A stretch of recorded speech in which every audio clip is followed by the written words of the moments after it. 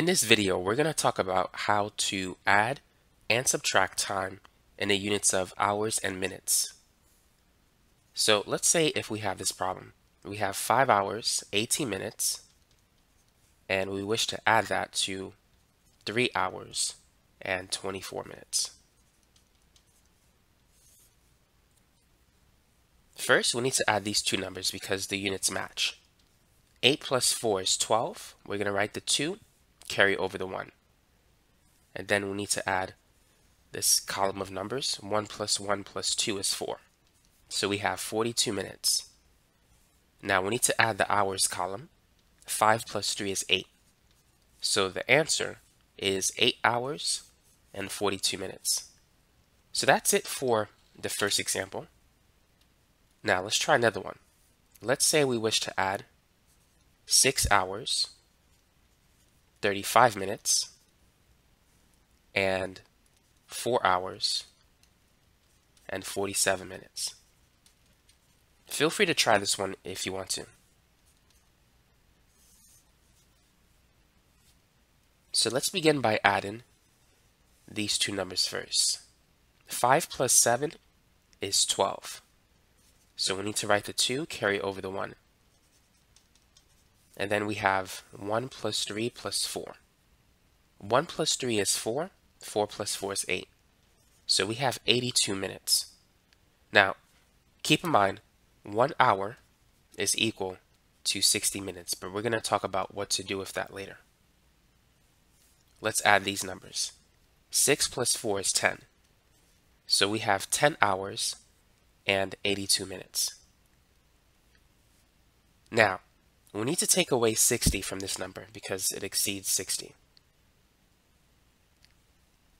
So what I'm going to do is write it as 10 hours plus 60 minutes plus 22 minutes. Because if you subtract 82 by 60, you get 22. Now I'm going to replace 60 minutes with an hour because they equal each other. So thus we have 10 hours plus 1 hour plus 22 minutes. Now I can combine these two. So the final answer is going to be 11 hours and 22 minutes. So that's what you can do if the minute value exceeds 60.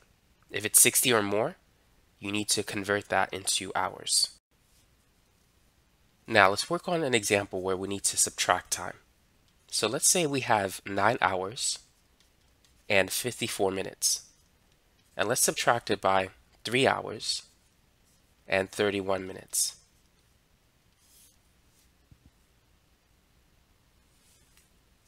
So let's start with this column first. 4 minus 1 is 3, and 5 minus 3 is 2. So subtracting 54 by 31, we get 23. And then we need to subtract 9 hours by 3 hours, which will give us 6 hours. So the answer here is 6 hours and 23 minutes. Now let's consider a harder example.